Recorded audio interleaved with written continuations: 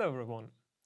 In the last video we have derived this approach of basically identifying or representing a linear model with the outputs y, the so-called regressors, so the data inputs I have, and the weights w.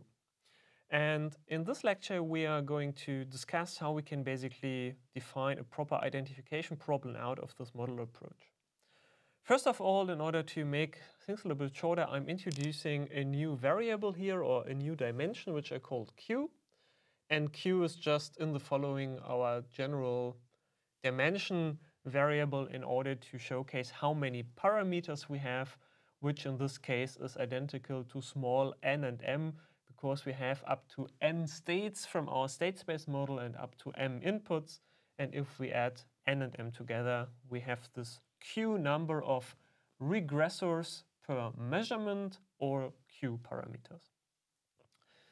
One question we need to answer is actually how many measurement points do we want to obtain before we set up our least squares problem. So we have capital N measurement points, so these are the number of rows we have, and in total q parameters. So therefore, at least we would need to ensure that n equals q, such that we have enough independent lines of this linear model here in order to identify all q parameters. However, it makes sense to even take more measurements n than parameters q, because normally what we have is we have also some noise, which I denote as nu 1 until nu n. So that is a noise vector,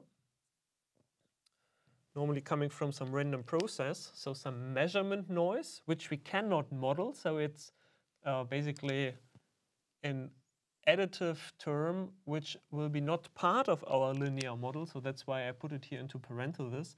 But of course, we will assume in the following, and we'll also discuss the impacts, that this measurement noise will influence the outputs y, which we can measure at the output of our system. And due to this measurement noise, it makes sense to obtain more capital M than q samples in order to compensate for noise impacts over time and trying to identify a model which is not so heavily impacted by this output noise. However, we will obtain some parameters and discuss the properties of noise on the model identification results later on in separate videos. For now, it is basically just our motivation to assume that the number of samples, capital N, is significantly larger than the number of parameters I want to identify, small q.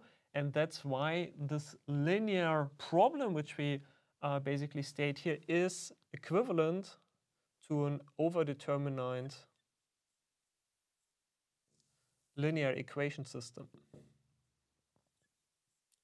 Right? So that's why we cannot directly solve for q, because if that is not a square matrix, if n is significantly larger than q, then we cannot calculate the inverse here, and we would solve this for an perfectly determinant linear equation system, but that's not possible. So therefore, we need to come up with another approach, which we can discuss on the following. And this approach, which we do here, is the least squares approach.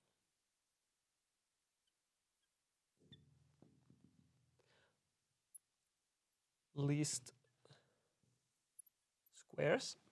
What does that mean? That basically means that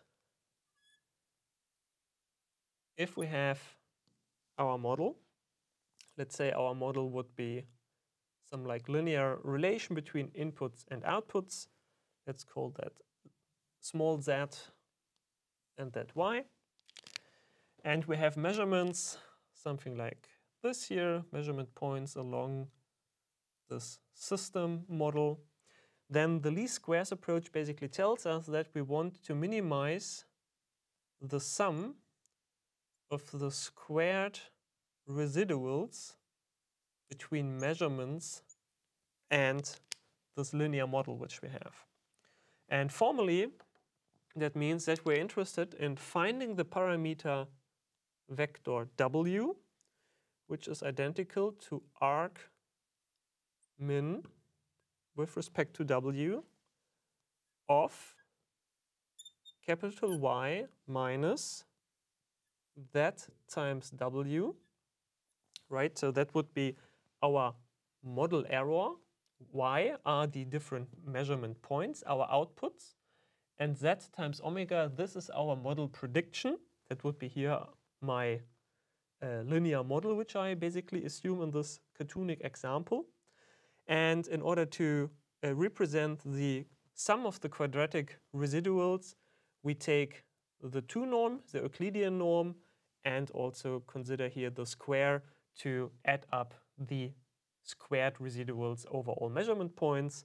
Or if we want to represent this as a, let's say, direct linear algebra term, we can also rephrase this as y minus z w transpose, right? So this will be a vector, the residual vector, times y minus z times w without any transpose.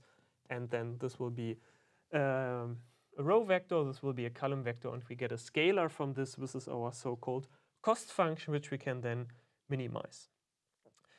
So therefore, in the next video, we will see how we can formally solve this least squares problem, how we can find a parameter vector w, which will minimize this cost function, this loss function here, in the case that we have an overdeterminate linear equation system where we have much more data samples than parameters.